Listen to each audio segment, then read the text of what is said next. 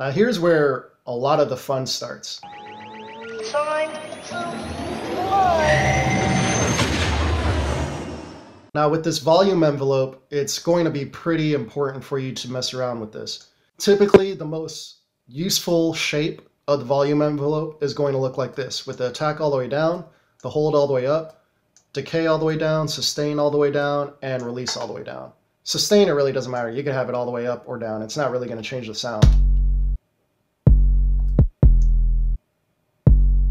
Now, basically why I like this shape is because when you go into the piano roll, you could hear that without this envelope turned on, these notes are going to last as long as the sample lasts. So when you turn the envelope on, it's actually going to cut off right where I have the MIDI cut off.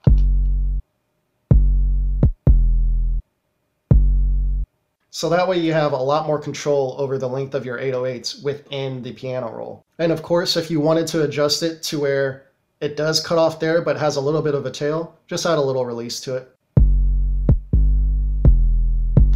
So that way it's still cutting off right there, but the release is lasting a little bit longer after you're cut off. Now here's the LFO. People underestimate the LFO tool here. If we adjust this and increase the amount,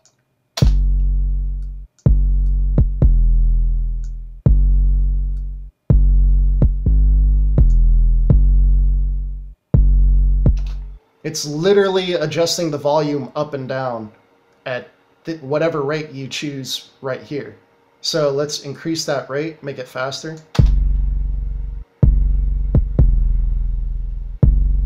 And the slower you make it, the less you're going to hear this go up and down.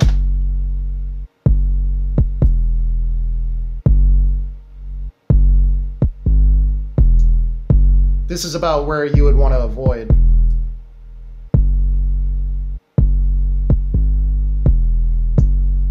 That sounds pretty good.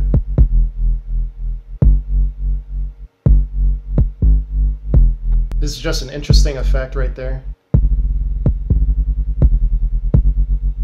Now really you would want to delay this and have this more on the tail end, so we could push this back. Increase that amount.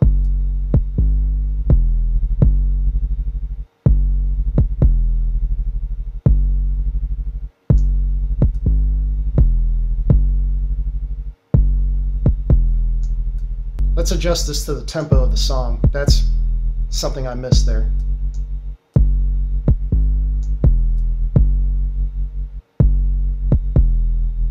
And these are the different shapes that you can mess with. This actually sounds a lot better than the sine waveform. The solid waveform's working a lot better. Or triangle, I should say.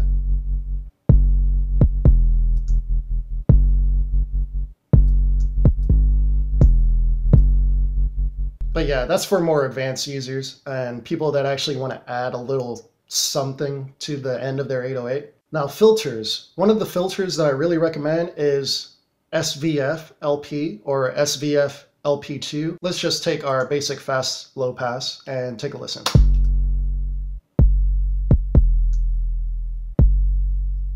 This is your cutoff and this is your resonance.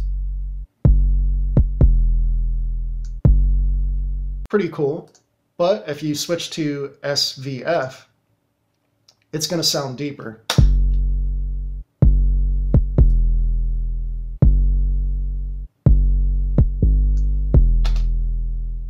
And you can hear how resonant that is. So that basically all that's telling me with my ears is that I could go even deeper with this cutoff and you're still going to hear a lot of the 808.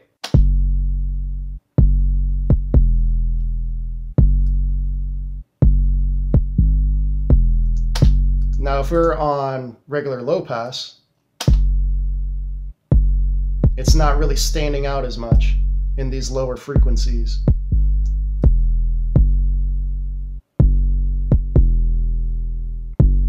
It sounds kind of funky when you increase this resonance. But in something like SVF2,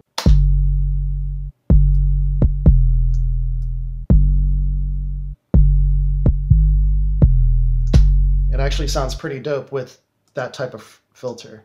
So let's reset this. I'm going to leave that alone. Okay, mod X and mod Y, that's again referring to this right here, your cutoff and your resonance. And this is something that a lot of people don't mess around with, and I pretty much use it on every 808. But basically what it's doing, if you activate this envelope, it's going to change where this is going over time. So it's actually going to modify the overall frequency response of your 808 over time. So it actually adds a little more character. It adds some movement to your 808.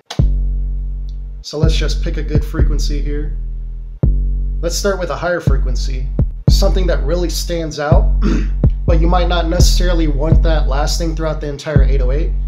And that's where the envelope comes in. So the first thing that I do is increase the amount.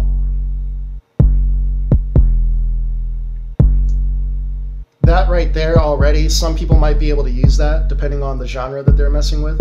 But I go ahead and turn this attack down so that that's happening at the very beginning of the 808.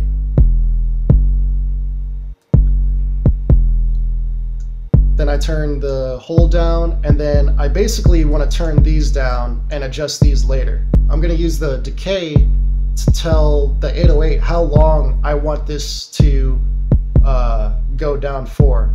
Here's the before and after.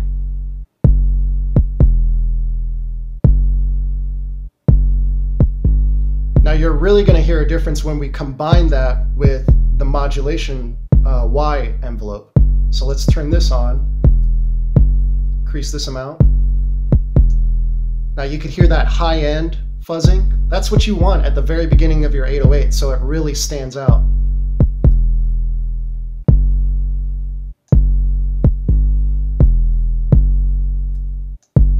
Let's increase that all the way up. Turn the hold down. Turn these down.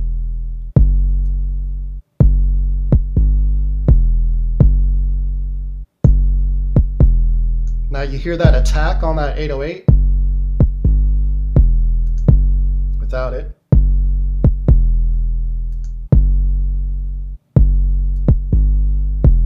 Now we're doing all this without saturation, distortion, limiting, compression, all those other effects that you can add on later on.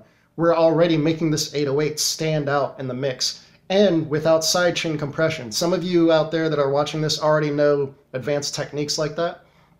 So this is showing you that you don't necessarily have to sidechain compress. Let's turn the kick off.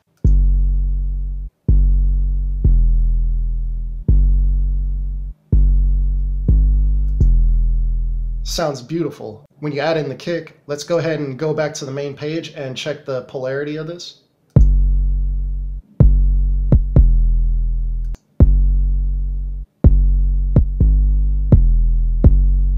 Again, reversing that polarity sounds a little stronger than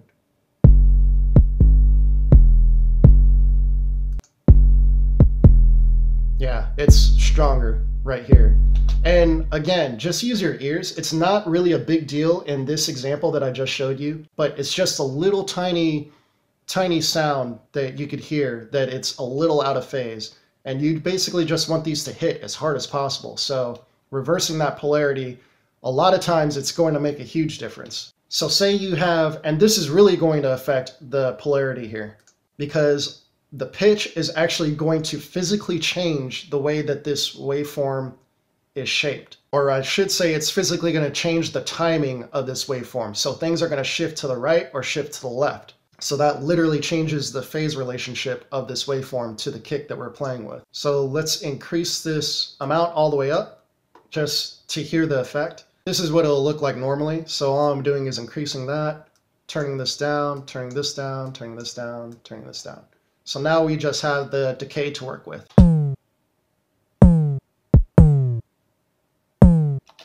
Horrible, right? Well, let's change this decay. And now we have a nice little attack at the beginning of our 808.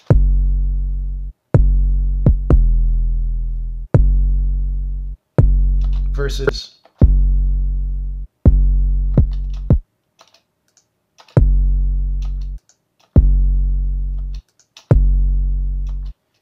Now there you could probably clearly hear that it's phasing a little bit. It sounds slappy instead of it hitting hard. So let's reverse the polarity and take a listen. Versus it's more pointy. It's hitting more direct. And again, the more you adjust this envelope, like say maybe you don't want that much of an attack, you just turn this amount down.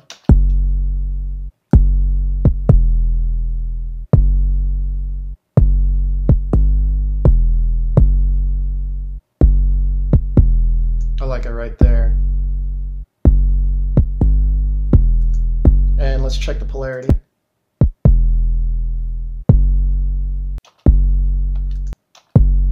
No, flabby. Harder, flabby. So yeah, that covers all the envelopes. But yeah, that about does it for today. I hope you enjoyed today's tutorial. If you learned something, leave me a comment down below what you learned, and drop me a like, and definitely subscribe for more videos. I'll see you in the next video. Peace.